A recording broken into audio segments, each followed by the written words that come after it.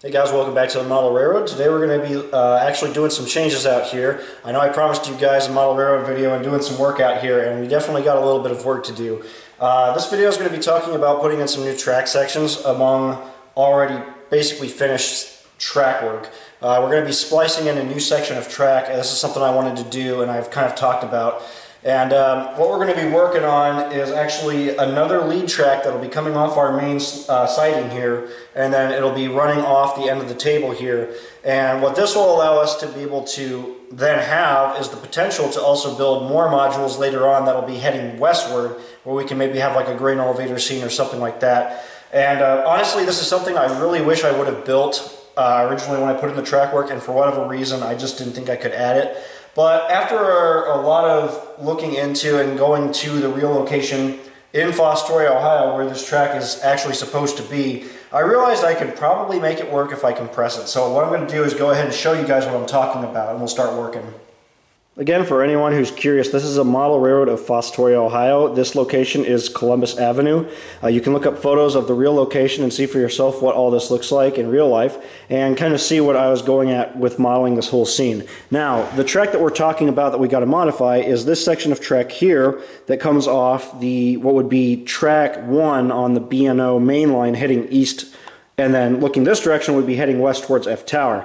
There is a branch track that comes off this yard section. It switches off from this corner, and then it leads this section of track, which I have temporarily laid out here, something like this, and it eventually leads around and then goes around a corner and then enters the NS Blair yard that would be on the Norfolk Southern section to the north here.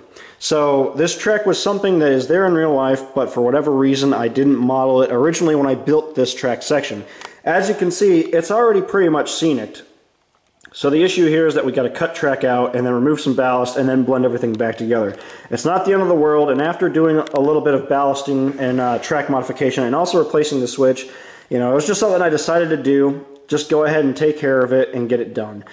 So what we have here is the curved turnout. The only issue here is that it's very short, and it also butts up against this modular joint here, but I think we can splice the switch in if we're really careful. We'll make it work best we can here. So the switch would be here. It would be a right-hand switch. It would lead off into this connector track. The track would run along the main line parallel, and eventually there would be a little curve off here where it would actually run over this abandoned crossing section and then lead her off there and then turn around. So we're also going to have to finish the scenery here a little bit and add some trees. So the first thing we're going to do is look at the switch that we have. So the section of track is going to start here, and what I have to do this is a Pico SLU7061. This is a number 6 right-hand turnout, and this is a Unifrog. I've switched pretty much all to Unifrog switches. These are really nice. There's basically no prep work. They just drop right in, and they're pretty much power routed. They're good to go. So I'm going to basically be taking this out of the package, and we'll just kind of look at the amount of distance that we have on that switch to get an idea of how much we need to modify this section. First thing we're going to do is take the switch, and as you can see, it's a bit shorter, so I think we can splice this in. Now, what we are going to have to probably do here is actually shorten the switch, because I want to leave as much of this curve in as possible and then connect it back into the switch. So what I'm going to do is actually shorten these switch points a little bit, and I'm also going to shorten it here, and if we're lucky, we should be able to just splice this all together, and it should work out just fine. Here's the modified switch. You'll notice that I've shortened this section of track to more evenly join in with this curved turnout. And over here, we've butted it up against that section here, where we can basically join the track together, and we'll be able to blend that pretty nicely. So it actually will fit in pretty nice. And then as you can see, we got plenty of room to join the track in on this section here. The trick now is going to be cutting out the old track here. And I'm going to do that very carefully with a Dremel and a diamond bit. So here's where we've done the splice in the section of track. Notice that I've already started lifting out the rail, and I also removed these feeder wires, if I can actually zoom in on that. I've removed the feeder wires that were on this section of track, and what I'm doing now is just carefully pulling up this rail section like this in preparation to modify it. So I'm going to remove the rails like that, and then what I'll be able to do is expose the whole roadbed section, and I'll essentially be able to lift that out with a scraper, and we'll just try to be as careful as we can, but we are going to have to modify obviously some of this ballast, and then we'll change some stuff around too. It's not a huge deal because the ballast is easy to remove and then blend back in. And that wasn't too painful. You can see we didn't really damage too much here, but we did remove the ties and we have the section ready to go. So what we're going to do now is we're going to take a Dremel with a wheel, and I'm going to go in here and I'm going to start peeling away some of the ballast from this area. I'm going to get in between this track here and start cleaning this ballast up because we're going to have to prep these rails out to be able to fit the switch in. So this is very messy, and you're going to want to have a vacuum staying by, but I already got a ballast in my mouth as I was talking.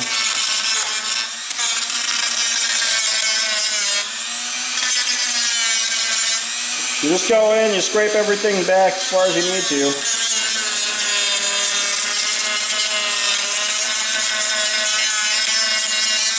Definitely glue this track down pretty well though. And I'm going to start scraping away at the outer part of that road bed to prep for that switch.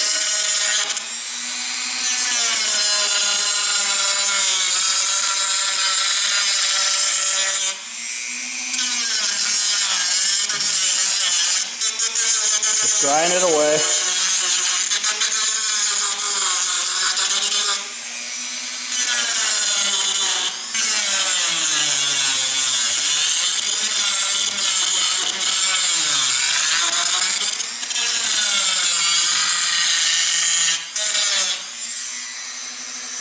Whew, alright, that's a messy process and it'll make a lot of dust, but we can sweep all that up.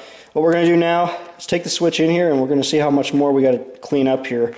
It's getting there. What I'm going to do now is take a chisel and I'm going to start peeling back more of this road bed to expose the old cork. That's progress right there. I think we're going to be able to blend this in pretty nicely. I got the road bed pretty well leveled out here and prepped out. I'm going to need to carve a little bit more ballast away from this section here. And I'm going to have to start pulling out this tie here. That way I can slide in a set of joiners. The joiners here are going to be able to be saved. I will have to drop in a new set of feeders though. Probably about here or here. That way I can route through that switch, and then eventually when I get this turnout in, about right here I'll try to drop in another set of feeders. So we'll have 2 sets of feeder wires to install, 4 total. Maybe more, we'll see what we need to do here. But I'm pretty sure we can get this tackled before. So we're just going to keep cleaning this up, and I'm going to go ahead and start preparing this section of track here by removing that tie. We'll slide some joiners on there and see if we can get this to fit properly. I got it basically prepped out as good as it's going to get, and what we need to do now is prep this rail to accept a joiner. So I've pulled up those ties, and now what I'm going to do is take my Dremel, and I have a little polishing bit on here. It's basically a little wire brush type bit. Turn it on a little bit of a lower, maybe like a medium RPM here. I'm going to go in, I'm going to start polishing these rails up, and I just kind of hold the Dremel like this, get in there, and just polish that paint right off. Make sure you're wearing eye protection because ballast has a tendency to hop up and it will hit you in the eye basically every time. I'm telling you that right now. Get this inner rail, polish that up.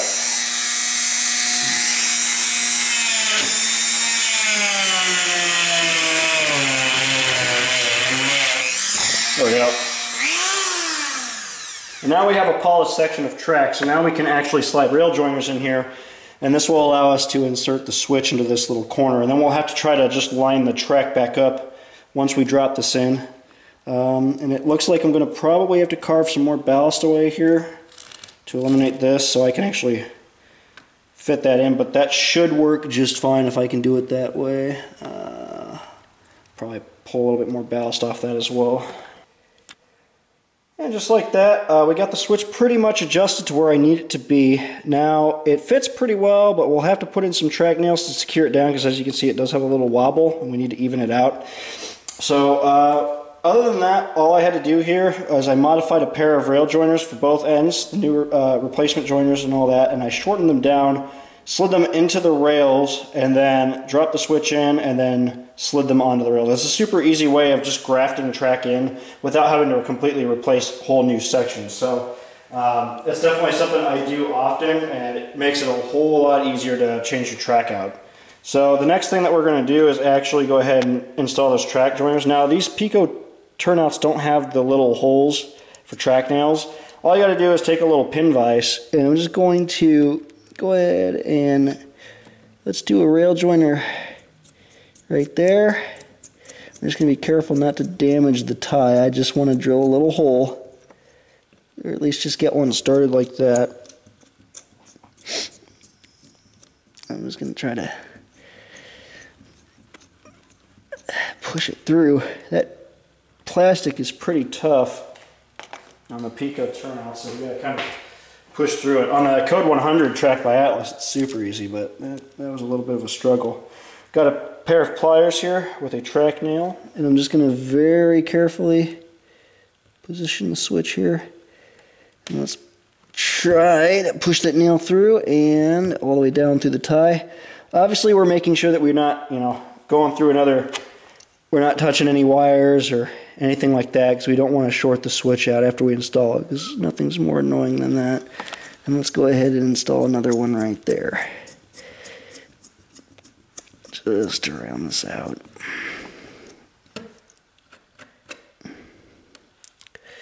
You don't really have to drill all the way through it. You can just start the pilot hole, and if you push that nail through, it should burrow through that plastic pretty well. So let's go ahead and try to get that in there. Come on, baby. There she goes. There we go. Alright. Now, as you can see, it's secure. It's not going anywhere. Switch point's fine. There's a little gap right there. We can fill that in with some solder. And it's pretty much in place. So from this point on, now what we're going to have to do is peel away a little bit more of this ballast at the leading edge of that curve. We're going to have to level this and cut this out. That way we can bring the flex track in and actually be able to join this up into a whole new track. So we'll basically cut a little square of ballast out, something like this.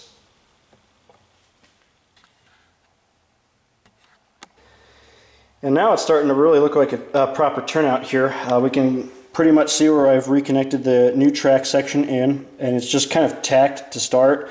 I used Code 100 to Code 83 transition joiners. That way, once all this track is set in place, I can just lightly hammer and tap down these rails, and they'll blend in so much smoother. So there'll be a nice smooth transition. Same on this track here.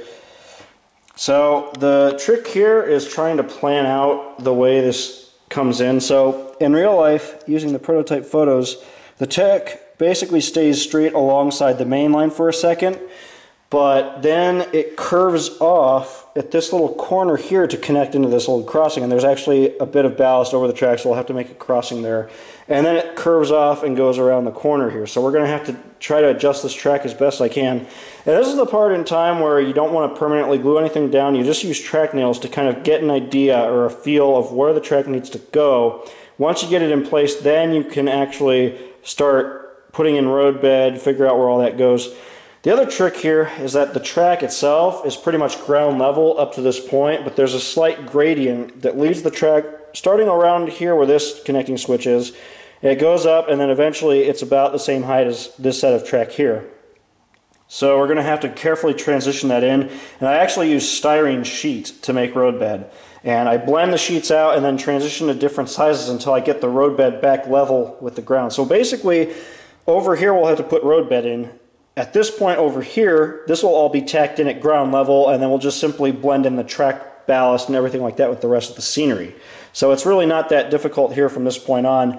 We'll just get the track in place, and then we're going to need to do the track feeder installation, and then we're going to have to test all this out just to make sure that 100% that all this is powered in and will actually work properly. Because nothing worse than putting in track and then realizing it doesn't actually run anything. Is what I've pretty much learned with the model railroad from this point on, and I definitely don't want to make the same mistakes twice, so we're going to be extra careful on this to ensure that everything works properly here on this transitional section.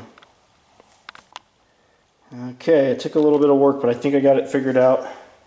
Obviously this scene has to be a little compressed here, but I was able to keep the track pretty straight in this section because it runs parallel again with the main line. Obviously these tracks would keep going and it would be paralleling this track, but because it's a model railroad it has to curve off somewhere.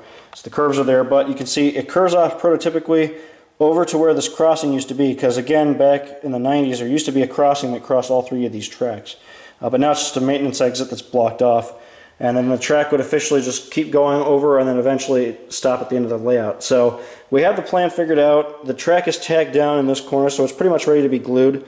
But now what we're going to have to do is start putting in some fillets of roadbed to support the track where it basically joins in and keeps that level. So we're going to have to cut pieces of styrene and then glue them in that section, and then we'll be able to transition it slowly and then blend it in. So I'm going to be using mostly 040-inch styrene. It'll be the closest height, and if I have to I can add other little pieces of track. It's just pretty simple, or styrene rather, not track.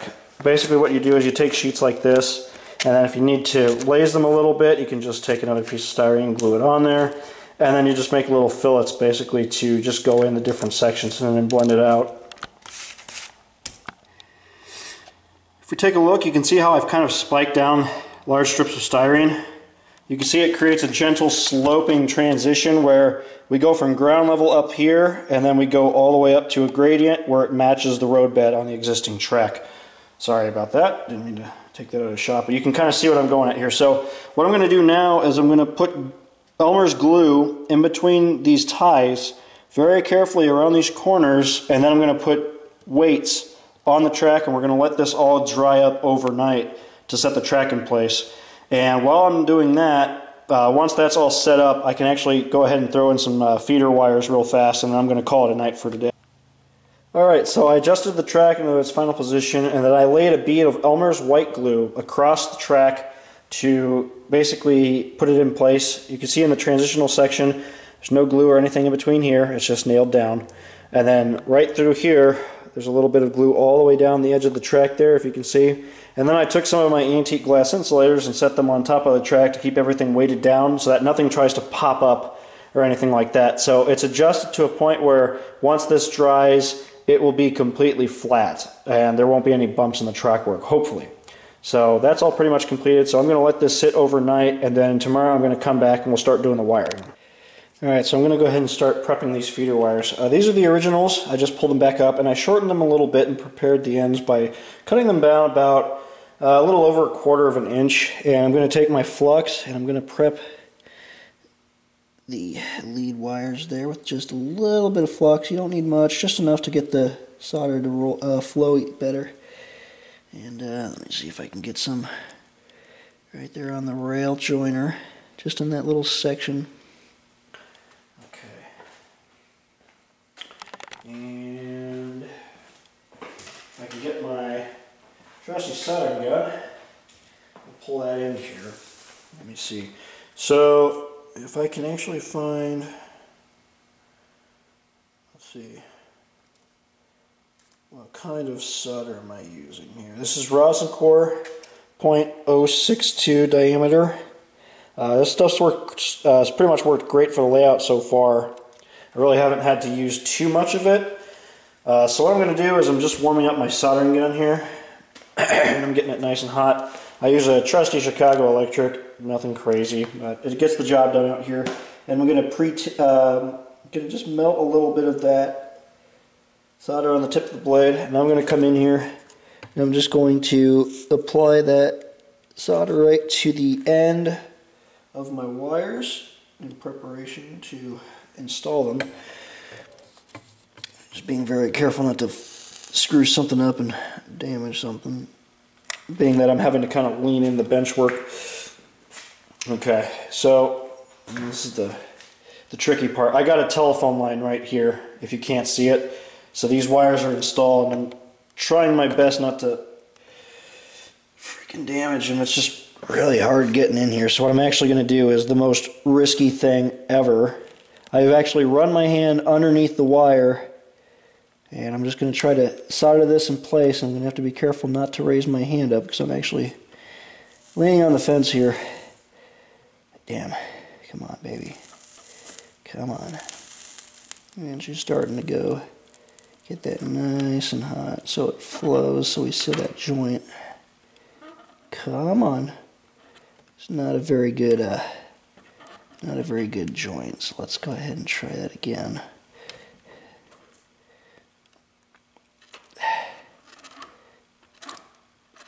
If you can tell I'm struggling, it's because I am. Okay. Whew.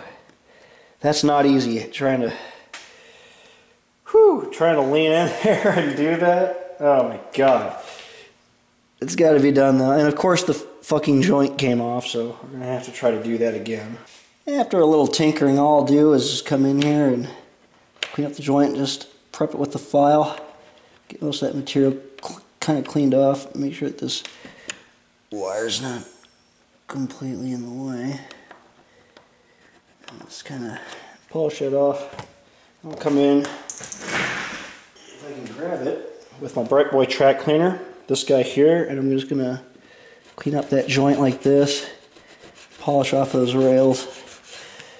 Later on I'm going to end up cleaning up this whole section of track because none of this track was really cleaned during the renovations out here. This is one of the sections I didn't get to, but I will be able to get that done pretty quick. Okay, so that's pretty smooth. I always take a spare truck and I'll generally run it over. I don't have it right here right now, but I generally like to take a small truck or something and I'll run it over these little joints to just check them. But it's pretty basic to solder those in. Obviously I made it look extremely hard because I'm working around all this scenery. But basically we have that lead in place, so this switch should be powered into the yard. Now we're going to have to put a lead somewhere around here, probably going to be around this switch, kind of near one of these insulators. We'll just drop them down and then I'll connect it into the main bus underneath the layout. That'll be pretty simple, but that's going to pretty much be it for power. I shouldn't have to run anything down this way, hopefully. We'll just hope that those two feeders should be enough, but if we have to, it's not a big deal. We'll just drill more holes and add more feeders.